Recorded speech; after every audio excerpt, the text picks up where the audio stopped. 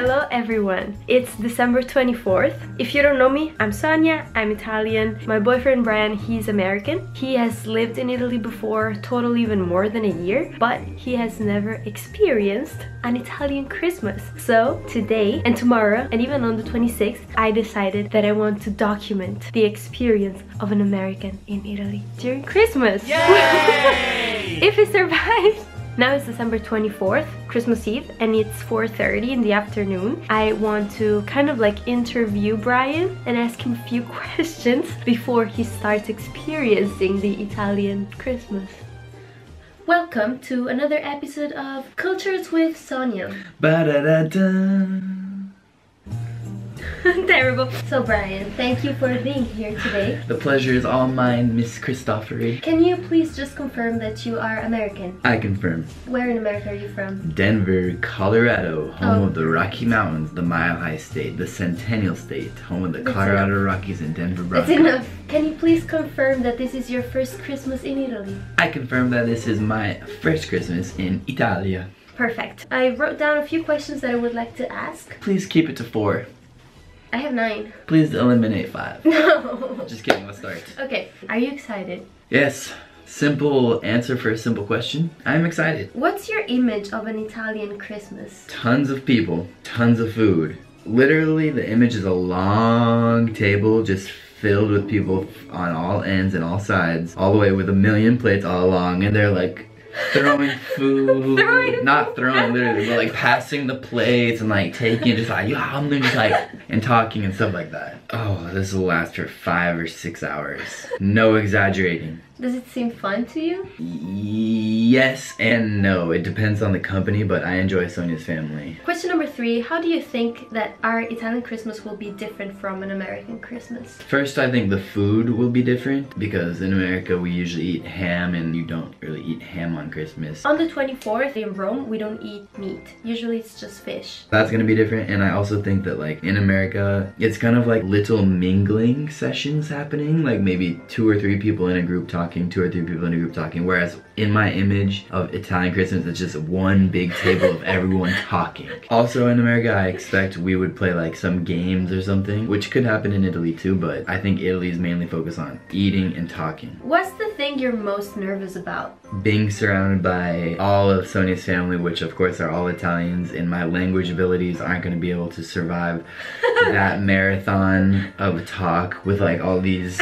Italians. Maybe your brain is like going into overdrive and I'll run out of gas and I might be too tired.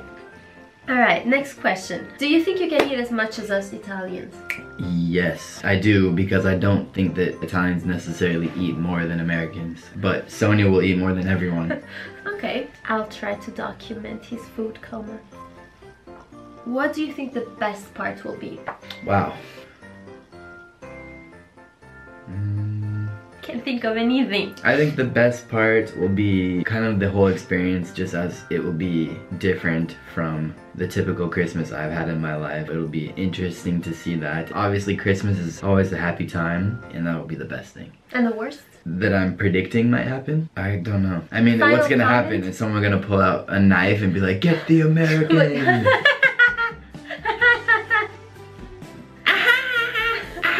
We don't eat meat on the 24th, but tomorrow, that's the 25th, maybe meat. Okay, any final comments before we end the interview and we start the documentation? Merry Christmas and a Happy New Year. Okay. We'll see you in there, boy. Ah! The time has come. We're leaving. You're already helping. Yep. You feel uncomfortable?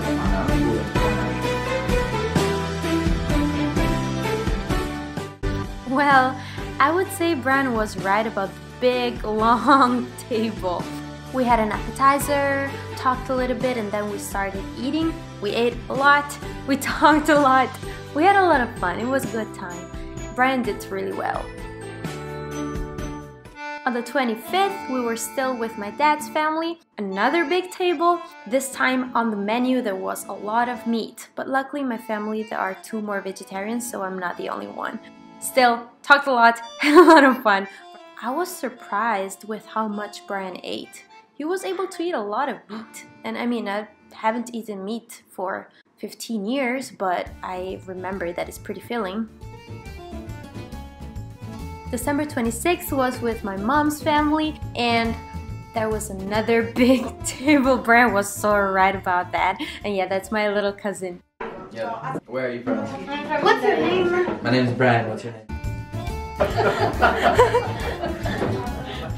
As you can tell, if you don't really love to eat, Christmas in Italy can be challenging. Let's just say that. But luckily, no problem here. Also, Brian loves my little cousins and my little cousins love him.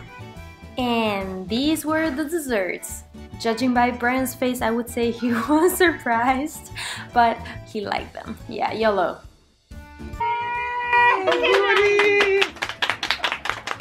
After lunch, he was given and forced to wear this nice pair of glasses, really fashionable, and we opened our gifts. Hey guys, it's December 27th. 27. He survived, my American boy. Woo! Woo! How was it?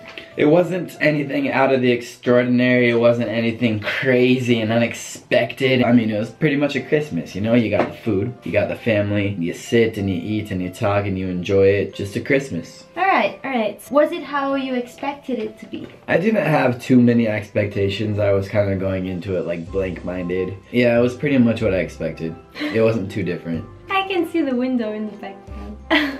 How is an Italian Christmas different from an American one? Of course, the food. I feel like there's no traditional food of Christmas in Italy. In America, it's probably like ham. Y'all do have the traditional desserts, panettone, pandoro. There's no specific thing that we must cook or eat for Christmas. There wasn't really much of a Christmas theme like Santa Claus or like Christmas music, really, just no. Maybe it's because there were no little kids in my family, just my cousin. But when we were little, there was like the Santa thing. Usually it was an uncle who was like, Santa. And some kids were like, no, that's not Santa, that's Uncle Stefano. Yeah. So what was the best part?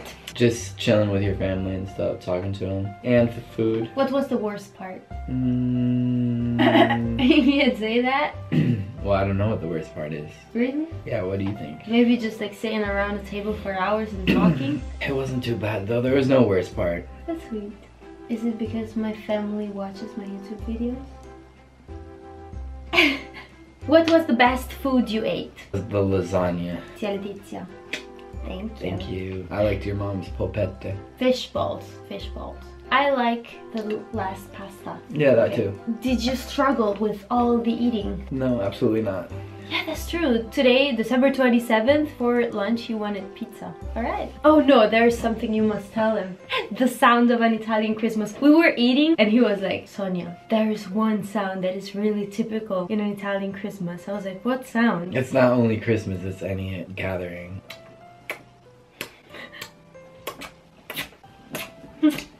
I never do it either because I don't feel like comfortable doing like I just do this. It's just not who I am. I can't do that. Okay, let's try. Try. Overall grade? A. A! Any other comments before I end the vlog? This is for your American fellows who will spend Christmas in Italy in the future. Just be ready to sit down and talk for a while. Be ready for a long discussion. 6 to 7 hours. Non-stop. Hopefully your Italian's good enough to keep up. It's okay, he survived. Thank you for watching. Thank you, Brian. I got the yawns today. I was hella tired yesterday after the 12-hour marathon. Alright guys, I hope you enjoyed it. Bye. Bye.